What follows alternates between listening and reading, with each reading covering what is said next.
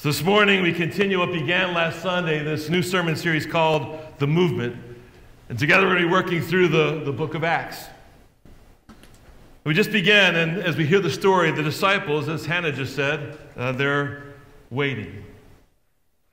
They're in this waiting stage, as Jesus said, I've got something more for you to do, but now you have to wait. And we all have times when we just have to wait. A week ago, I was feeling the same chest pains in my heart that I did 4 years ago. Got up Saturday morning and sort of felt this pain down my arm. Thought, okay, did the whole nitro thing, didn't change anything. But I'd probably go check this out. Get to the hospital, and I'm okay. I'm not having a heart attack, but my levels are elevated. Something's going on, so you have to stay.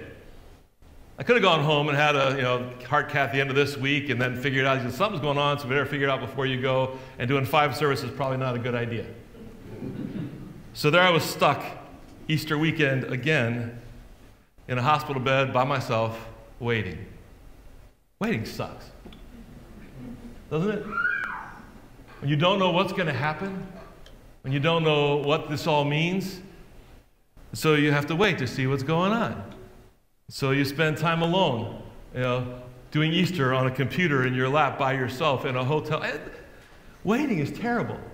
And they come back and say, hey, you didn't have a heart attack. That little stuff going on down there. We got to take care of you. And the bottom line is not that you have to wait now. You can't wait anymore. Dude, you got to get healthy. So you're ready to see the svelte, lean, mean fighting machine in a few months. That's the desperate prayer. I don't know if it has to happen. Joanne, Pastor had that sermon about the boat came by and the helicopter came by. He said, you got 2 shots, dude. The third one might be you're out, so it's time. Waiting. You ever had to wait, like for test results, or wait for an answer to a decision, and you're just sort of stuck in that place? Most of us are not at all fond of waiting. How many of you get upset when there's slow people in the line in front of you? Or impatient with your kids when you're on the phone. They just want it now. They want to interrupt. They want it now. No, you got to wait. Wait. Or at the doctor's office, and it seems like it takes forever to finally get to you. You're there on time, but you have to sit and wait. I think all of us find in those times when we have to wait that we're kind of anxious. And we're all, at this point, sort of anxious about getting vaccinated and getting to that point where we can say there's herd immunity. You get my point. So what do you do when you have to wait? This morning we're going to go back to the disciples in that early stage and sort of ask, what did they do while they were waiting? We're in Acts chapter 1. If you want to open your Bible, you can do that. If you have your app on the phone, you can open the Bible. We're going to start today in the book of Acts with Acts chapter 1. And we have sort of this hashtag thing going on that's hashtag HCLC Indy or hashtag on the move. So if things come up over the next couple of 16 weeks, we're going to start our own little sort of movement together and try to find a social media way to say Holy Cross is on the move. So if you know what to do with that, have at it. Now everyone, especially the disciples, had been in shock. Jesus had been brutally tortured and he had been crucified. And they wondered what it meant for this movement that Jesus had started. What they had done together with him, was that movement dead? And you can imagine the disciples talking on Good Friday night and all through Saturday. For 3 years they had walked with him and they listened, and Peter and James and John saw him transfigured on a mountain. They believed in him. Had they been duped? Why did God allow this to happen? It didn't fit anything that they thought was supposed to be. Was everything that Jesus taught and promised, was that dead too? Was any of it true? Jesus was supposed to be establishing the kingdom of God. Were they supposed to continue that mission? But how could they do that without the king, without Jesus? They were grieving and confused and a little bit scared that they might be next. And then Easter happened. What was supposed to happen now that the tomb is empty and Jesus is alive? They still didn't know. What does that mean? How does that shift their understanding? What's supposed to be happening next? So last week we walked with those 2 guys on the road to Emmaus, and he reveals to them who he is and explains to them how all the Old Testament pointed to him. That all this was supposed to happen. And they run back to tell the other disciples, we saw him alive when he broke the bread.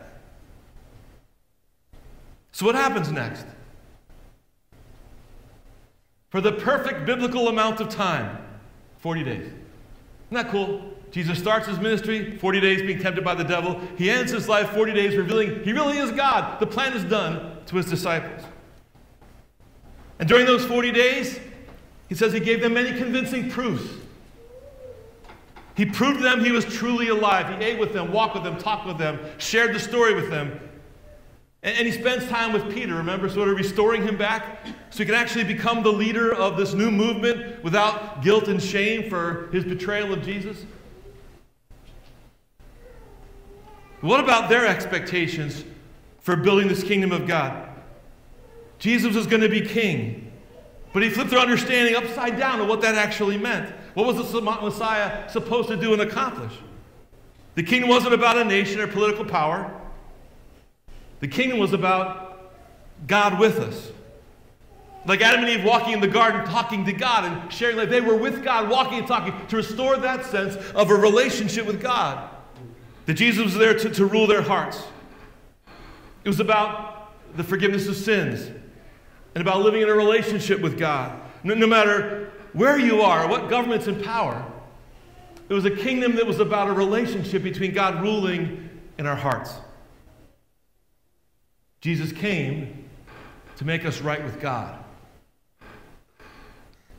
And even the disciples struggled to grasp, what does this actually mean now? Even after Jesus appeared and started talking and was hanging around with them. In fact, the Gospel of Luke ends and the Acts begins. The disciples are staying with Jesus, saying goodbye. They still don't quite understand it. They don't get what's going on. They say, Lord, are you at this time going to restore the kingdom of God? God's plan was to be with us. The movement of God's love on the planet, the forgiveness of sins, the guaranteed relationship because Jesus guarantees forgiveness. That movement was about to begin. And Jesus knew they needed one more thing. So if you have Acts, you can turn to verse 4. Do not leave Jerusalem, but wait for the gift my Father promised, which you have heard me speak about. For John baptized with water, but in a few days you will be baptized with the Holy Spirit. He says, wait, hold on, chill out for a second because I have a job for you. And he goes on. You will receive power when the Holy Spirit comes. We're dynamis, it's like the dynamite. You receive the power of God. Remember in the past, God spoke to the prophets and the kings and the teachers and the priests. God spoke through them. The Holy Spirit was alive and at work to get the word out. But now the Holy Spirit was going to be given to every individual believer, that you would be the ones to pour this story of God to the world. And you will be my witnesses in Jerusalem and in Judea and all Samaria, even to the ends of the earth. You are now to witness the story, to witness to the plan being fulfilled. Jesus tells his disciples, the movement we started together is not over. The power of the Holy Spirit will now come upon you. It's just begun. What started with Jesus grew to a few. The few then grew to become many. And that movement of God's love and forgiveness, it's still going on. It continues in us. It continues in you and me. For 3 years, he taught the disciples and laid the groundwork for the movement. He completed God's plan. He sacrificed himself for the forgiveness of sins. He victoriously rose from the dead.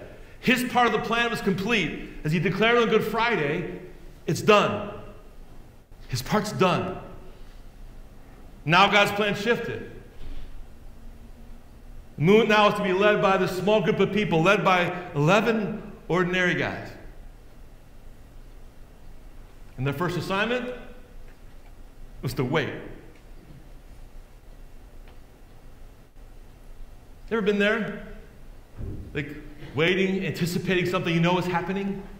Like you're in the locker room before the game, sort of waiting to go out. You kind of get the stuff in your stomach going. You're sort of anxious and ready, and sort of the adrenaline's starting to pump. Or you're waiting to start a new job or start a new school. You know there's something about to happen. It's about to be on the move, but now it's not there yet. It's happening, but you have to wait.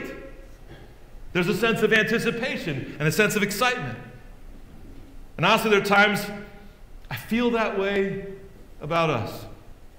Over this past year sort of being apart, It was awesome for Thursday night and Friday to have people in church again and feel like, man, it's going to happen. So that sense of excitement began to grow. New leadership and sort of team working behind the scenes and kids in school. You kind of have a sense that God is on the move, doing something significant here. That God has cool things in store for us as a ministry, for you and for me. We don't know exactly what that means, what it's going to look like. We're going to follow where God is leading. I don't know if God's going to stuff this place full of people. He'll say, let's launch a new satellite ministry to the east where the population is growing. I don't know what that looks like. But right now, as we move out of pandemic mode and start to reconnect, I think we all have a sense that God is moving. Hashtag on the move.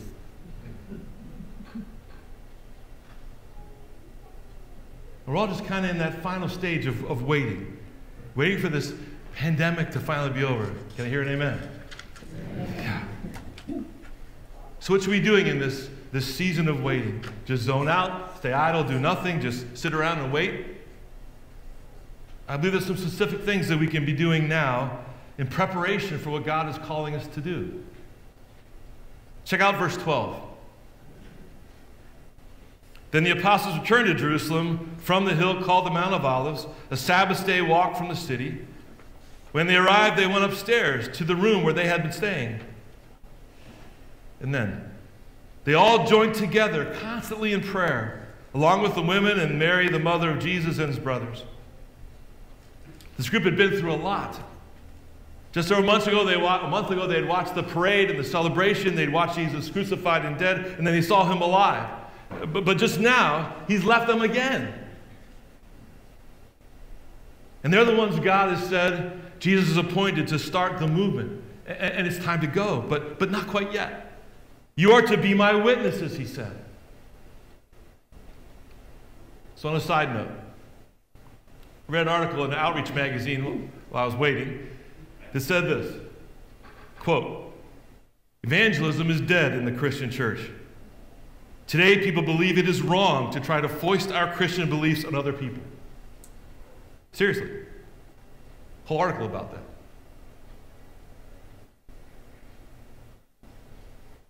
So I began to think about the outreach part, and I had to stop a second and step back. What's the first thing that they actually did? They all joined together. They held on to each other. There are plenty of hard times in life when it isn't about what you say to a person or saying the right things. Sometimes it's just being present, just being with people in those times. And the word today is sometimes in those moments we get to process everything together. Think about it, talk about it, share ideas and perspectives and share our feelings. And we were made for relationship. We were made for this sense of community that God often works best through people.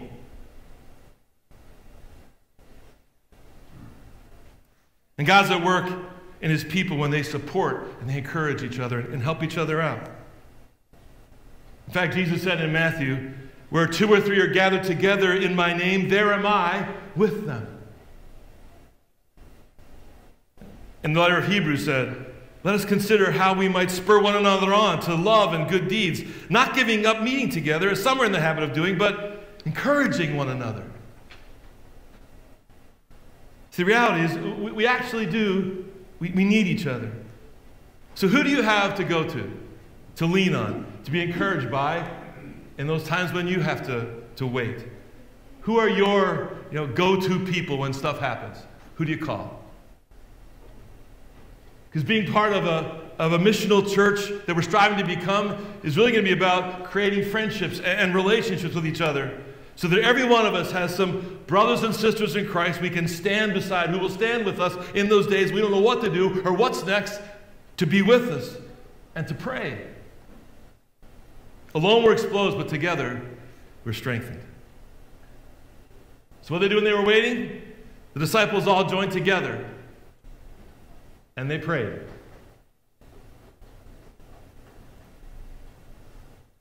I don't know about you, but there are times in my life when there have been stress or anxiety or frustration, and I kind of turn inward, not to God. I try to sort through, figure it all out. The disciples knew they had no idea what was coming next. They didn't really know what Jesus was asking them to do other than be a witness. What does it mean? What's going to happen when this power comes upon us?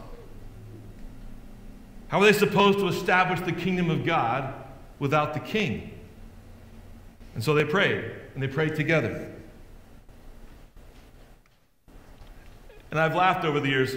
I remember when I first started praying out loud, a teacher in 5th grade said, pray out loud. So my friend Danny Frask and I would walk home from school, and we'd just talk to God while we're walking home. Felt kind of weird, came kind of normal. I remember in high school going to a group of kids I didn't know in a new high school, and we moved to Minnesota. There was a small group that met, and people were praying out loud, and I sort of felt like, and about 2 people ahead of me, I'm thinking, what I'm going to say, I don't want to sound stupid, right? So by the time it gets to me, I want to say something that sounds Christian. And so people have that sense of praying together, and for some it's kind of a private thing. It's hard for people to say, I don't know what to say when I pray out loud because I don't want to sound goofy. And we have this crazy idea that somehow to pray is to have, the cadence and flow to our words that sounds rather profound and poetic. And we say big words we don't normally use. We just spent a month in the season of Lent talking about prayer as just a conversation. I don't have to close my eyes, so if I'm driving, I can pray, and I'm going to close my eyes then. I could just talk to God, and I can talk with you about God together, and we share these thoughts and concerns. In fact, I think some of the most intimate moments of human existence are when we get together with one another, open our hearts before God together, and pray.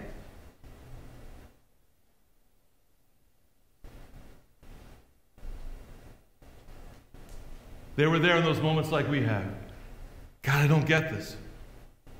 Why am I just waiting? What am I supposed to do? When am I supposed to jump on this?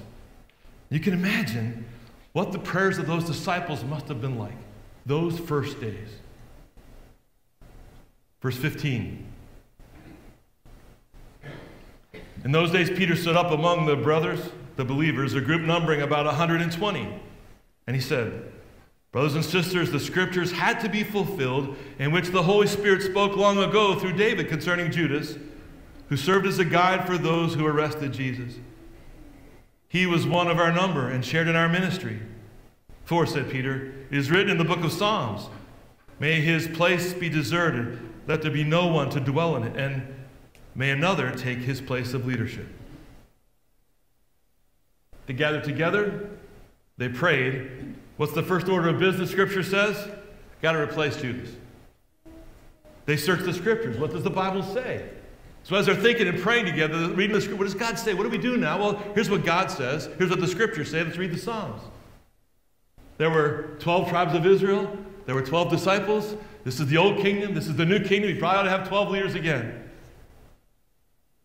And they found that all Scripture is God-breathed and is useful for teaching, rebuking, correcting, and training in righteousness so that the servant of God may be thoroughly equipped for every good work. They turned to the Scriptures.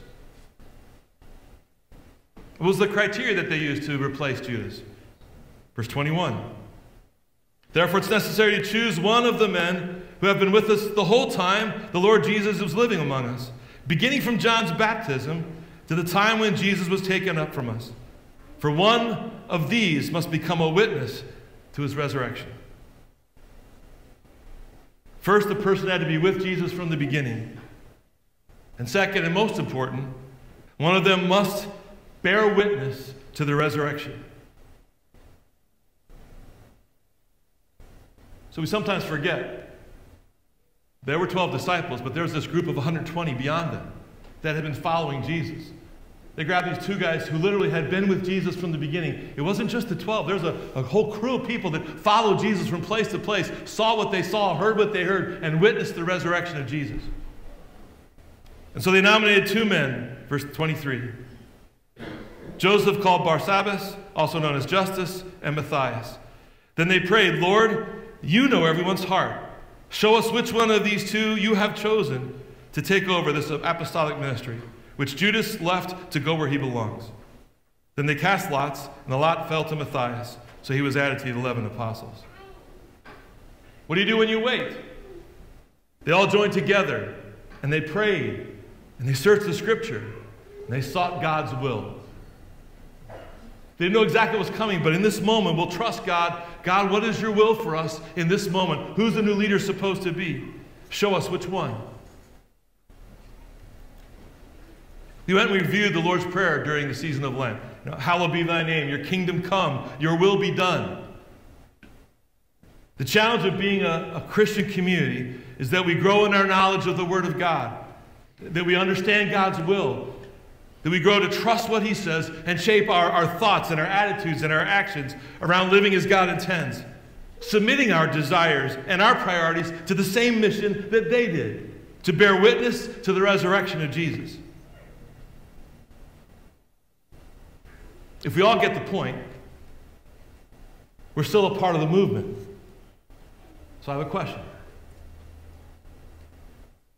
Who'd you talk to this week about Easter? Who you shared the gospel with? Talked about the fact that you follow Jesus because He rose from the dead and He's worthy of giving your life to. Who'd you say, I think Jesus really was the Son of God and He loves and forgives you and wants you to follow. He will teach you how to live.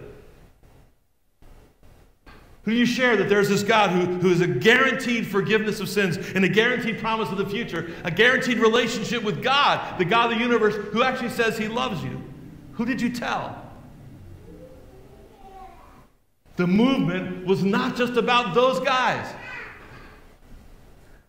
It is about us. I read this quote this week that said, "A passion for missional life is not optional, since the chief question is not whether you have a heart for the lost, it's whether God does." Jesus ended His gospel. "These are written that you may believe that Jesus is the Messiah, the Son of God, and that by believing you may have life in His name." Jesus' case, we could face the reality of what we have in this world and say, I know I'm lost, and I know that I have been found. I know that there is life. When I feel like I'm lost, when we as the people of God, the church, part of this movement, hear that we are lost and face moments when we mess up, and I know that I'm messed up and lost, we hear God's plan shouting in our ears. We understand the story of Jesus. My sins are forgiven. I don't have to fear death. Life could be filled with identity and meaning and purpose. That love is not a wish or a dream. Love is real. God shows it. He proved it. He demonstrates it when we watch Jesus. And living in grace and following Jesus, it literally is worthy of our lives. So who'd you tell that? Who are you sharing that story with?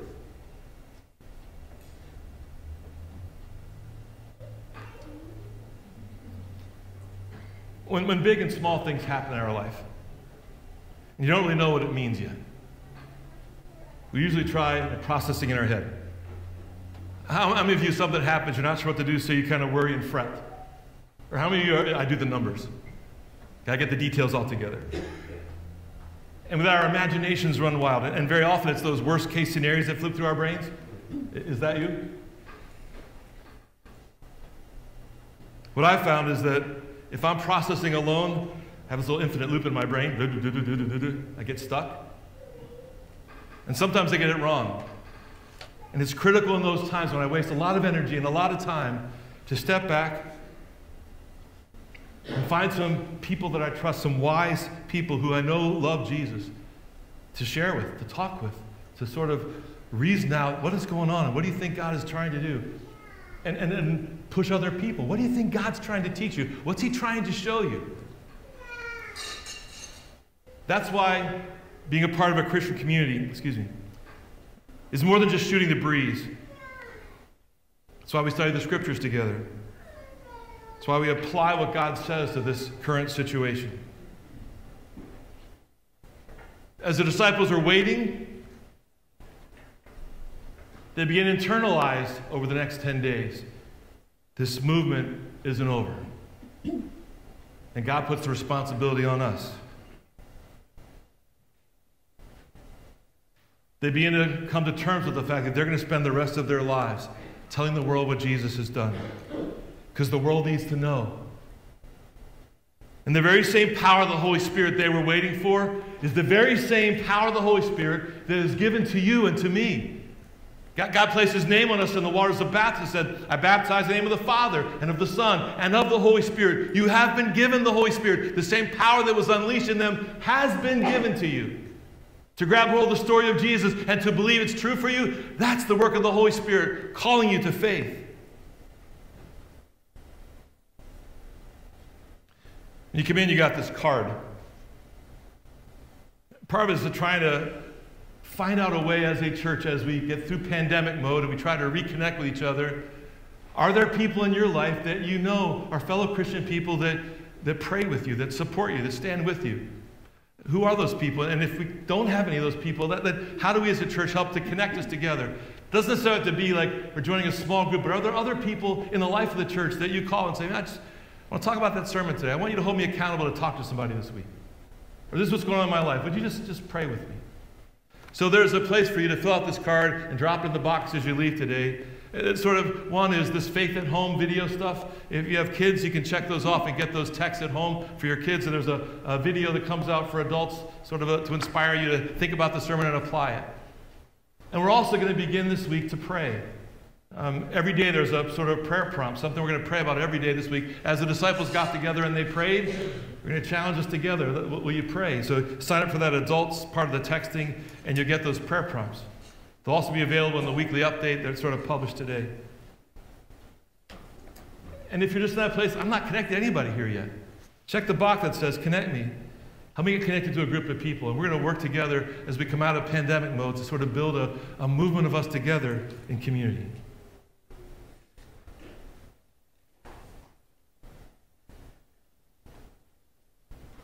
The first chapter of the book of Acts ends with them waiting. So you got to come back next week to find the next part of the story. In the meantime, the prayer for today is this prayer. Please give me a deeper and stronger relationship of trust in God, so grace and forgiveness overflow from my heart. That the first prayer of this week is, God, I want the story of Jesus to so impact my life that grace and forgiveness is a part of the way that I live. And I see the world through this gracious forgiveness of Jesus for me. The movement is just beginning. We got several weeks to walk through the book of Acts and walk with these disciples as they begin to start and launch this new church. That movement, it continues with us. So who's the one person you're going to pray for? One person who doesn't get Jesus yet. We're going to build our witness to them in the weeks ahead. What would I say? What would I do? But start today. How would I pray for them? Who can I be praying for? Our prayer as a church is that the celebration of a facility is also the launch of this movement of the gospel into this community and this neighborhood, in the life of our family and our friends, that they would come to know the Jesus that we do.